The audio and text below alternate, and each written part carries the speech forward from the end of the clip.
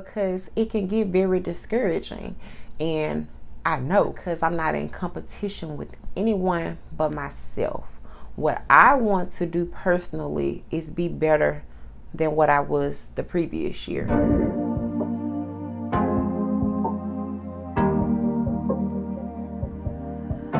Your heart, keep it in your pocket for safekeeping. Don't ever let nobody be the reason you throw it out, you stop caring about it. Don't let your hair get in the way, can't be defined by your mistakes.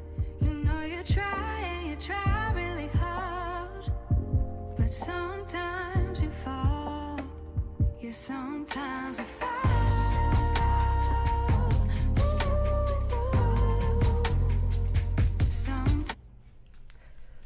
Hello everyone, my name is Crystal and I am the candle making stylist. So just a little bit about myself. I am a candle maker / channeler here in Tennessee. I've been candle making for about 4 years now.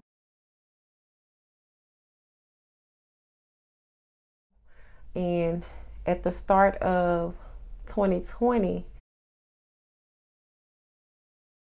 is when I decided to relaunch my brand. I did a whole big rebranding.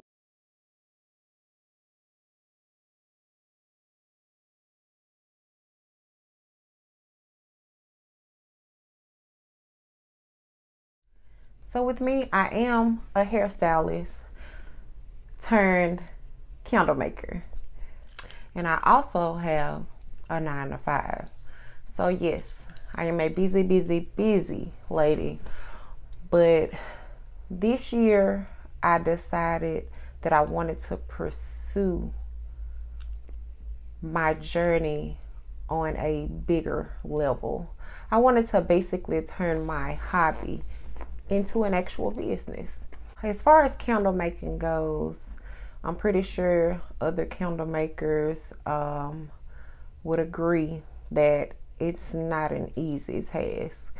Candle making may seem easy, but it's really not.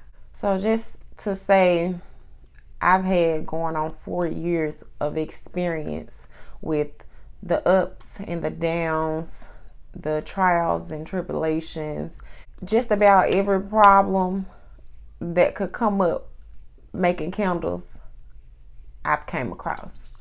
So another thing is I started out as a soap maker. Yes, I am a soap maker at heart.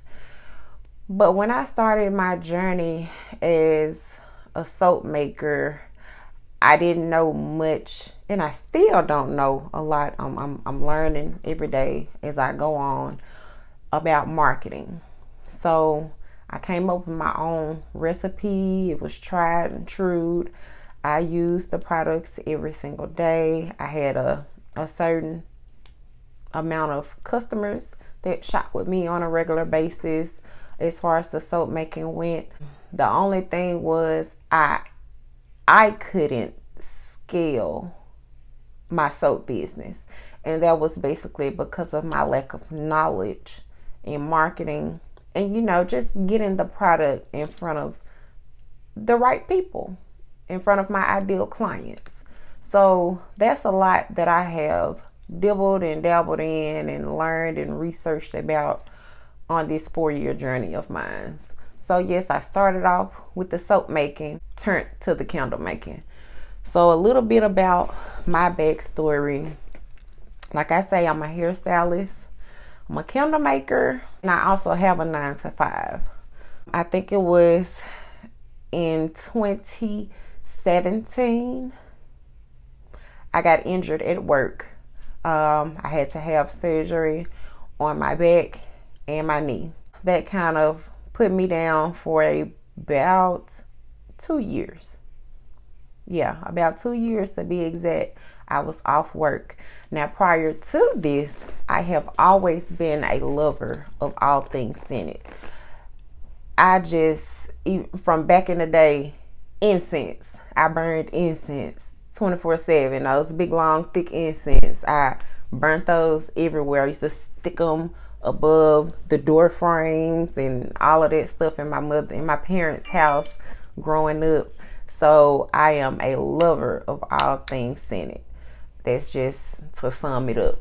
So when it came to candles, I have always loved candles. Candles were something that me, my mother, my aunts, my dad, all of us, we love candles. We all love for the house to smell good, the room smell good.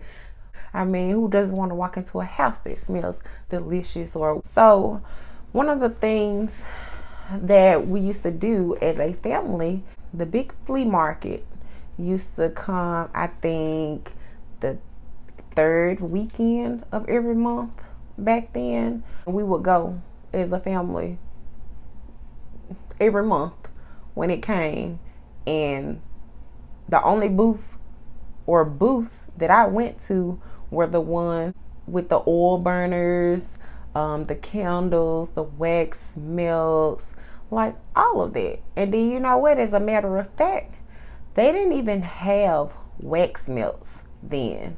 Back then, they had the oil burners and they sold the bottles of the fragrance oil, and you just poured the fragrance oil over into the oil burner. And then I remember them coming out with the little pieces of wax that you just stick inside of the oil, so that I guess, you know, once the oil gave off all of the scent and you turned it off, it would just harden into the wax and it'll make for easy cleanup. So thus nowadays we have the wax melts.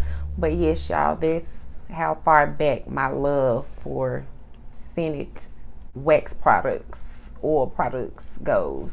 A couple of months into that 2-year period where I had to be off for medical leave while I had to undergo those 2 major surgeries that I underwent, it became harder and harder for me to purchase candles. Like, just to be honest, I didn't have the money to sacrifice to even purchase the candles the way that I normally did. I couldn't walk for a period of time, quite a long period of time. I couldn't walk without, you know, crutches and things like that. So I just used to sit there on YouTube, and one day I was just like, I can't buy any candles. What if I made them? So I started looking up things on Google and on YouTube to see what would it be more affordable if I were to make the candles myself. And to my surprise, you know, of course, back then candle making was a little bit cheaper than what it is today. Inflation is real. Like, everything, the prices for everything has skyrocketed. But I did a lot of research for probably like a year. I did nothing but research. I bought a couple of candle kits and played around with some things. I got a candle making kit from like Hobby Lobby. But yeah, I played around with a couple of different candle kits just to see if candle making is something that I would really be interested in. And to my surprise, I loved it. Then, just like I said, I am a hairstylist. I make body butters. I make a hair growth oil recipe of my own. You guys, I do a lot of things. There's even quite a few more endeavors that I have endured over the past 10 years. I'm just a maker of all things. I'll get into a little bit more about the other things that I used to make in the past and show some footage and pictures of my creations. So please, if you haven't so far, like, comment, subscribe, hit that bell notification. This is a journey that I would love to share as I go. Like I said, I'm 4 years in. I really, really wish that I would have took more footage of my journey from the very beginning. I have a few pictures and everything from my old social media page that I will be showing you all as, you know, a comparison to how I started out and where I'm at today, and in between the process, you know, all of that. I also plan on sharing educational tips when it comes to candle making. Candle making is a lot of information to absorb, and it's nothing that you're gonna grasp overnight or in a couple of days or in a couple of weeks. Still to this day, I am learning things that I didn't know.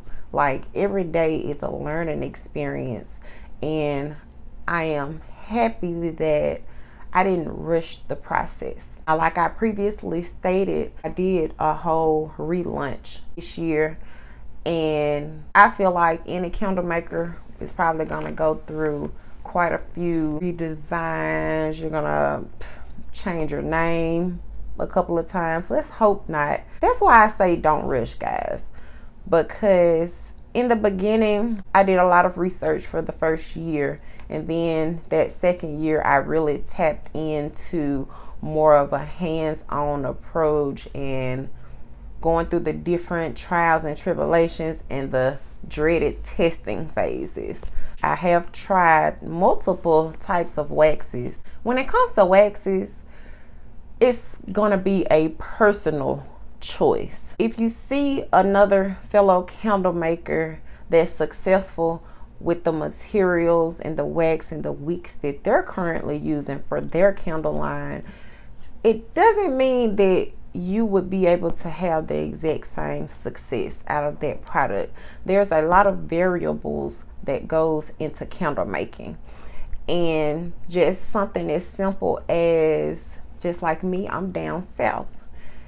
It's hot here versus someone up north that's a candle maker that could be using the exact same wax as me, the exact same wicks. They purchase their fragrance oils from the same supplier or company as I do. We're using the same jars. Our results still would not be identical. And it would be just because of the small variable of the temperature difference. It's hot here and it's cold there. Just that one variable makes a difference in your finished products when you're candle making. The temperature of the room that you're making candles in makes a difference in your finished product. Y'all, it's so much that goes into candle making. Y'all, excuse me, this is my husband calling. I'll be right back. Okay, y'all, I apologize.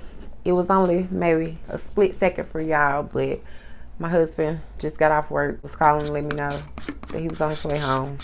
Excuse me 1 minute, y'all, I'm kind of parched. Drinking one of my all-time favorites. I probably have one of these every other day, but it's a pink drink from Starbucks. Add whipped cream. That's my personal touch to it. But like I was saying, y'all, it's a lot of variables that goes into candle making. So I just wanted to start this YouTube journey. I'm not gonna say that I'm disappointed in myself, but I really wish that I would have started recording my journey 4 years ago. I have been contemplating back and forth with myself with starting a YouTube channel since 2018. To be honest with you all, fear was the main thing that stopped me from doing that. I've had a ring light, all the different iPhones that I could just record content on, selfie sticks, like all of that. I even have some old videos that I kind of practice recording myself with, and I was never comfortable with posting them. Now, so I am an introvert. I'm a very shy person. I'm a behind the scenes type of person. So I like to do things with my hands. I'm not good at public speaking. I'm not, but I'm working on it. It is something that it is a skill that I want to develop and build on. So here goes nothing. And I would love for you all to follow along with this journey of mine. I remember when I first started back in 2017, when I started my research, there wasn't as much research on candle making back then as it is here today in 2022. Oh, and in case anyone was wondering, it is Tuesday, June 28th, 2022. 2017, that's when I started my research. I researched probably like for that whole year. Back then, it was a little bit discouraging trying to decide whether or not I even wanted to make candles. And that was because the whole industry thing would keep everything to yourself. Nobody really wanted to share anything. Like, there wasn't a lot of help. All the different successful candle companies and candle makers today that are sharing their road to success, their industry secrets. You know, there's even candle makers that will give you their exact formula. None of that was really going on when I first started researching. I just, you know, I remember how I felt back then and how hard it was for me to get the knowledge that was needed. And it took me so long to develop enough knowledge and go through enough trial and error to even come up with a workable and usable, safe product.